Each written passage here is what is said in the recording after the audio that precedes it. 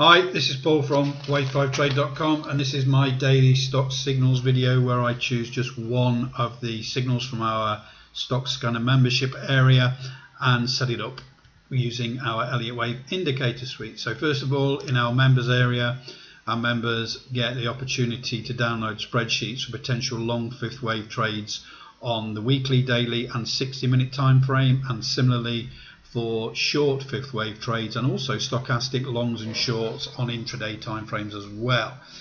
Today I'm going to look at another long.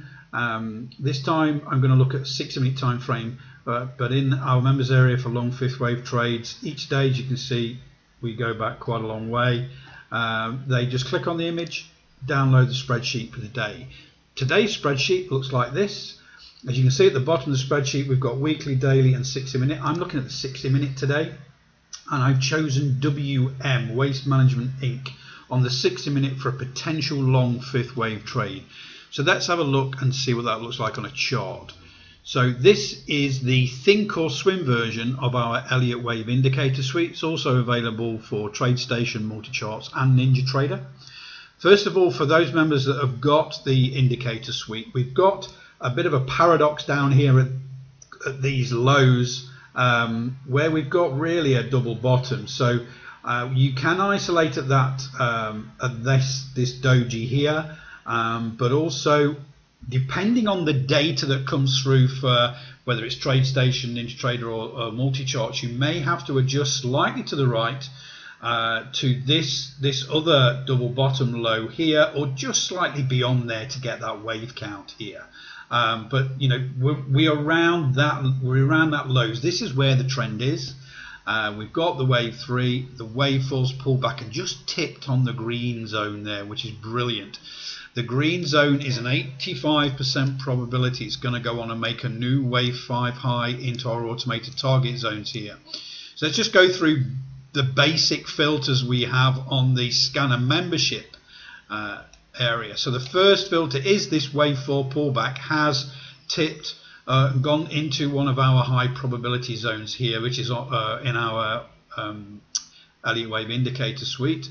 The next, that the wave 4 has pulled back between 90 and 140% on the 535 oscillator, which it has done here. Looks good, looks like it crowned yesterday as well. And also our stochastic has pulled back against a false breakout indicator, this yellow false breakout indicator there, which denotes a strong bullish move, and we've pulled back against there, and the likelihood is it wants to go back and return to that strong bullish move, and that's what we want to trade, that fifth wave move. It's the highest probability move in a trend. And so let's go through the setup for this particular trade. So the first issue that we got is the 6-4 moving average high. The green moving average here is where our initial entry criteria comes from. This is part of our Elliott Wave indicator suite. But also we've got this doji here, this tombstone.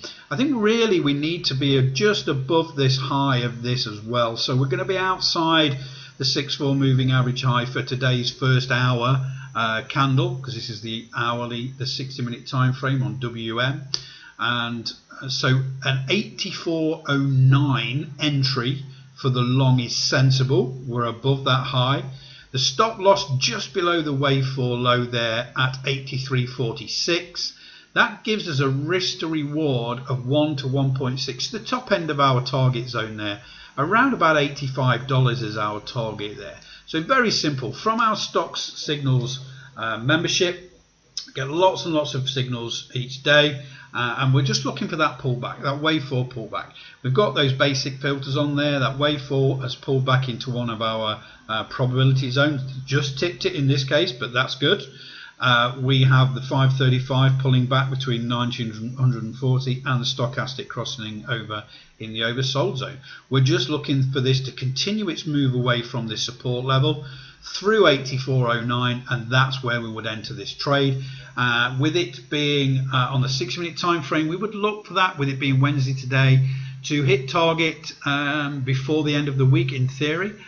Whether we carry that over the weekend or not, depending on where it is on the profit scale, I don't know, but sometimes it can go in and hit it in a day. So that's it for today. Potential long on the 60-minute time frame for WM, with the entry at 84.09, the target around about 85.10, and the stop loss 83.46.